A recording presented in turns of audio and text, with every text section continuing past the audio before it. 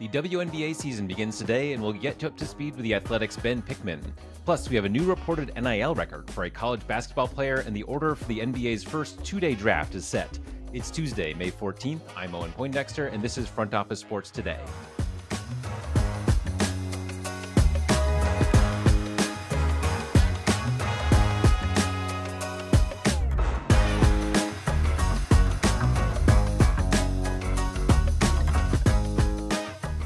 Great Osobor has committed to transferring from Utah State to Washington State, and in the process, he may have just changed college basketball.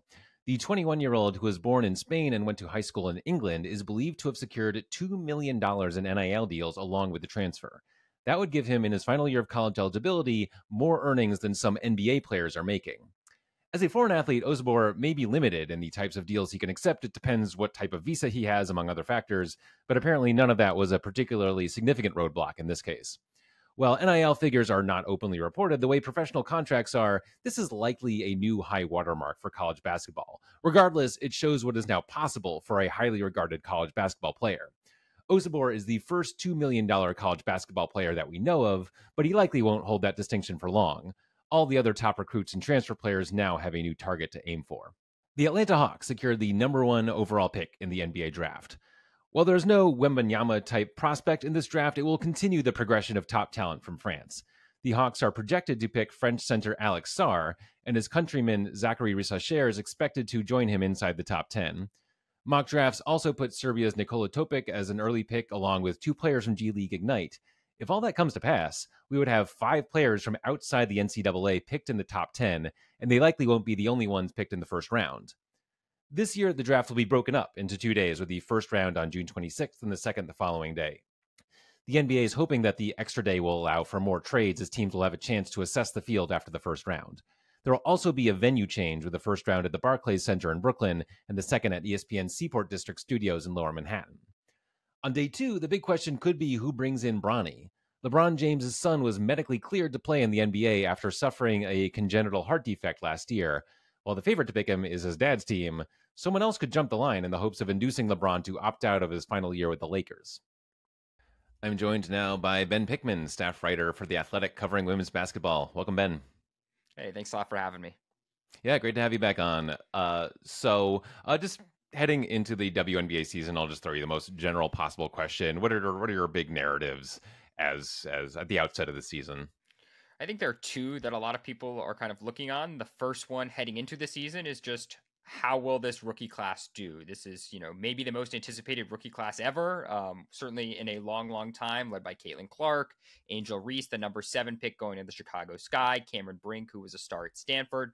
There's so much talent kind of coming into this league, and this really a transformational moment in the league that I think people are just really curious to see how they perform. The other one that I think will be talked more and more about as the season progresses is the Las Vegas Aces, who are going for a three-peat, which hasn't happened since, the start of the league back in the late 90s and early 2000s. So there could be, one of the biggest dynasties, best dynasties in the history of the sport, and they have a chance to do something really historic. The U.S. Olympic team is going to feature likely 4 Las Vegas Aces. So there's a lot of interest there, and we'll see if they're able to pull it off come October. Yeah, and the Olympics being right in the middle should be just an interesting factor here. And yeah, well, actually, I'll get to the schedule in a bit, but the WNBA is instituting charter flights for the entire league. They'll spend around $25 million per season this year and next, and presumably each year thereafter. Why was this a big deal for the players?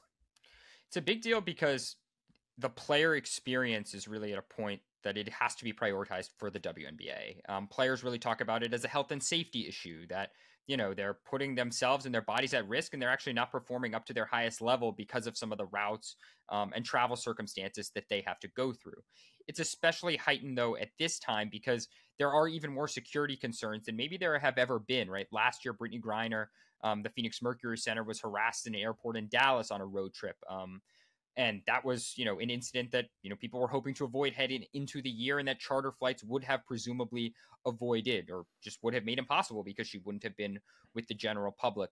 With the league continuing to attract more eyeballs, with, so much more attention on women's basketball now than really ever before, these figures are recognizable. And so, getting these players out of public airports and away from onlookers, potential people who might disrupt them and might alter their travel experience was so imperative. Now, I should say, we still don't know when the full charter program is going to go into effect, right? That's one of the things that is unclear about this situation. Kathy Engelbert, the WNBA commissioner, said they'll do it as soon as we can logistically get planes in place. So when will that be? Nobody is really sure. It looks like, the WNBA season starts on Tuesday. They're still going to be flying commercial for that period of time, or at least to open the season, it seems like. So we'll see when the full program comes into effect, but it was still certainly celebrated that this change is coming.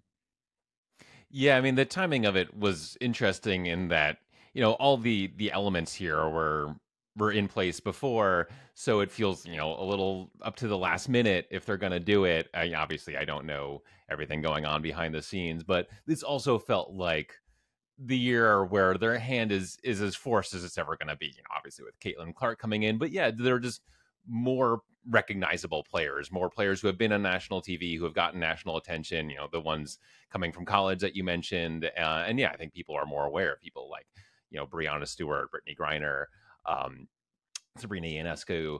I think there are more and more people who can't go grocery shopping without getting recognized. Absolutely. And I think it was one of these things that frankly surprised a lot of people around the league. My colleague Sabrina Merchant and I, we checked in with a bunch of general managers on Tuesday when the news was coming out. And, multiple said that they were not made aware of any changes to the travel plans prior to Engelbert's announcement. Teams around the league have their travel booked already, their flights booked for a Right. season, and so there's going to have to be kind of a process to make some of those adjustments now that this change is again, presumably looming and coming this year. Yeah, actually, since you mentioned that, I think I saw a clip of Breonna Stewart finding out at a press conference. Like a reporter was asking her, and she's like, "Oh, really? Like, cool." Like, yep. Yeah. So this sort of thing you expect to come like through the Players Association or something. So charter flights was one of the big, big asks that players had. When you talk to WNBA players and say, what do you want for this league going forward, charter flights would always come up. But there are other things. The one I've heard a lot is more roster spots. There's just not very many spots for the amount of talent coming in. Also, better pay. What are you hearing as kind of the next big domino to fall here? Yeah, I mean, so I can set it up this way. So the WNBA CBA could be up for negotiation very soon. Either side has the ability to opt out of the deal this fall, and which would then abandon the agreement at the end of the 2025 campaign. So there could be some renegotiation coming up very soon. Some of the issues you mentioned, roster size is always one that is kind of discussed. Teams, are limited really 12 or sometimes 11 players on a roster. So we'll see if there's any expansion there or just players who are kind of two-way player equivalents like you see in the NBA. Some other things that have come up. Player salary increases. That is surely one that they're going to stress now that travel is presumably a little more taken care of. And obviously people will want to see continued increases in salaries, both for rookies and for max players, which pale in comparison to a lot of other male sport equivalents. Another one that was really important in the WNBA's most recent CBA for the players was the maternity policy. That's another policy that I expect that they'll make some adjustments on and continue to build upon and improve upon as a new agreement presumably comes into place if and when they new negotiate. One of the big things that is kind of looming over all of this, though, is the WNBA's impending media rights renegotiation. Its deal with ESPN is up after the 2025 season. It has a number of other partners, Ion, CBS Sports, Amazon's that it broadcasts games on.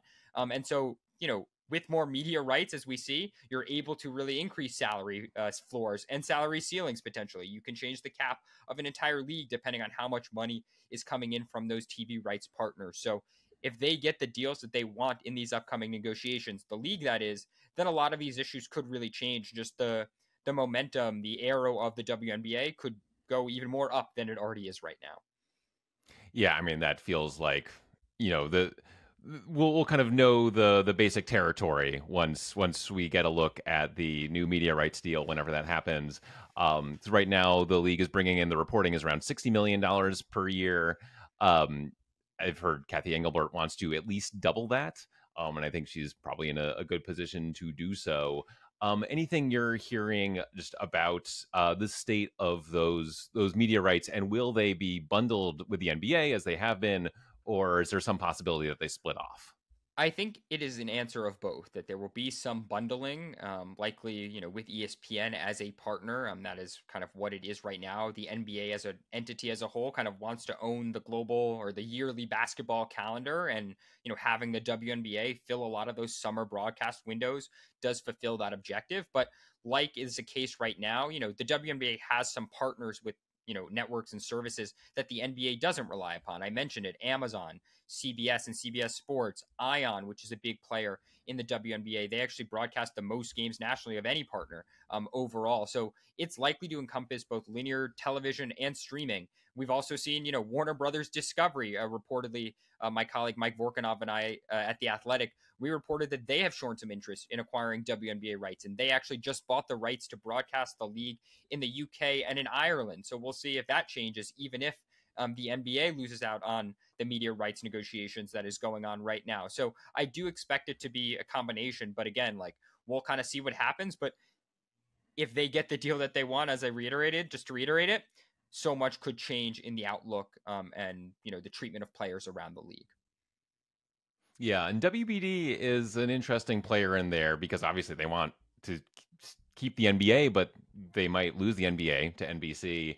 They've also gotten out of the regional sports network game for the most part, but they still have TNT for national broadcasts. So, but it sounds like they still want in on basketball generally.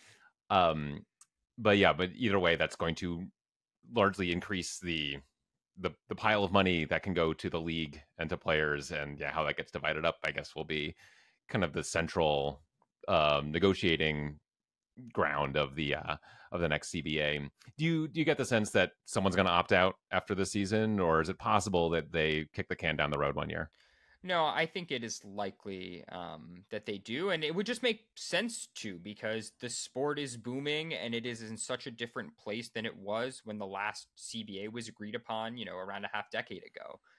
And so with so much change, if you're both sides, you can really make, significant adjustments to conditions. And if you're from the player perspective, like there's so much room to potentially benefit, especially on the financial side, as a new media rights deal comes into play. Yeah. And maybe kind of a random question for you, but I've been hearing some amount of chatter about just when the WNBA plays. I mean, they take the part of the schedule where there isn't other basketball. It's the NBA and their playoffs are still going, but that'll be wrapped up, a little bit into the WNBA season. We don't have college. Is at the same time, it just feels a little weird to have this major league playing summer basketball, even though there's no particular reason why they shouldn't play basketball in the summer. Anyway, do you think the summer schedule works for the WNBA, or is any desire to? I mean, it would be a big undertaking, but to move things further into the fall. I think it would be pretty difficult to move things further into the fall and really shake up the schedule. I mean, think about the WNBA season and the footprint they have. Like, they are using, first and foremost, a lot of arenas that some NBA teams use, right? The New York Liberty, for instance, play at Barclays Center.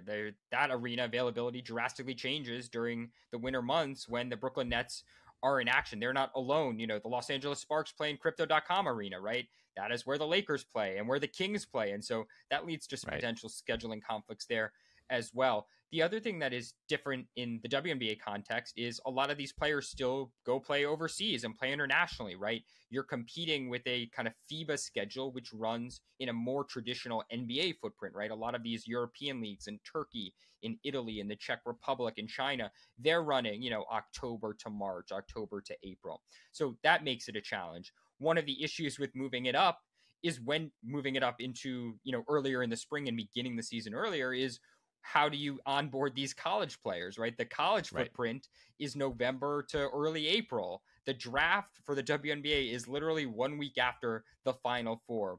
2 or 3 weeks after that, these rookies go to training camp, and 2 weeks after that, they're starting a season. So the footprint there, the break there is really, really condensed. It does a disservice to the word break to even call it a break, because it is such a quick transition for both players and media alike, I should add. It is a quick transition for us in the press corps as well to go from one to the other. But it's hard to, imagine them moving the season up to start in, say, March, because how do you then bring players along? Are you bringing them in a month into the season, rookies, and like figuring it out and drafting based on what you need there, like that's a crazy hypothetical too. So, the WNBA certainly I think does the most with, the footprint and the schedule and the timing that it has. I would also add that this summer it's especially difficult because of the Olympics. And I know we mentioned that at the top of the conversation, but basically there's going to be a midsummer break for a few weeks during the Paris Games. And so this year, more than last year even, there's an even more compressed schedule with more back-to-back games, more, 2 games in 3 night sequences.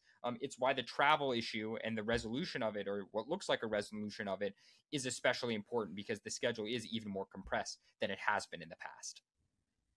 Yeah, and yeah, this will be something of a unique year with that summer break for the Olympics. Is anything that you're sort of thinking about, anticipating in terms of how that's going to interact with the league and its logistics, but also, could this be a moment where these players get, a national stage, an international stage to, further elevate what a league that's already very much on the rise? Absolutely. I mean, I think it does certainly provide a national stage. And this is an Olympic team that, has players who win the gold medal every single year in Diana Taurasi, who's been winning gold since the early 2000s. And it has, a generation of stars in Brianna Stewart and Asia Wilson, who are looking, I believe, for their third gold medal each. It's just an exciting time overall, and so many eyes will be focused on both women's basketball, men's basketball, all these other sports, that it does provide them another platform to showcase their abilities. What it does, if you're a WNBA team, you're really hoping that there's no injuries or no health concerns that occurred during the season as a result or during the Olympics. But it is just another time to showcase the global talent of the sport, of so many sports, and women's basketball being among them. Yeah. And before we let you go, give us a team and a player to kind of keep our eye on in the season. Someone intriguing you. You can't say the Aces and you can't say Caitlin Clark, but anyone else who you're like, this could be an interesting story as the season goes on. Sure. I would point to the Seattle Storm. They were kind of the biggest, most active team over the offseason. They added Nneka Ogwumike, who's a former league MVP, and Skylar Diggins-Smith, who is a multiple-time All-WNBA first-team talent guard via free agency. They've surrounded those 2 players, have joined the franchise, who already have Jewell Loyd, who is, one of the best and most dynamic guards in the whole league, a top 5 player in her own right. So they are kind of the new big 3 or big 4, if you include their all-star center, Ezi Magbagor, a team to watch for. And, for business fans out there, they are a franchise who recently invested in their own facility. They just opened a brand new center for basketball performance, a state-of-the-art facility, a practice facility that has really everything you would want as a high-level professional athlete. So it's another ownership group that continues to invest in the product as well. All right. Sounds good. Ben Pickman, thanks so much for joining us on the show. Thanks a lot for having me.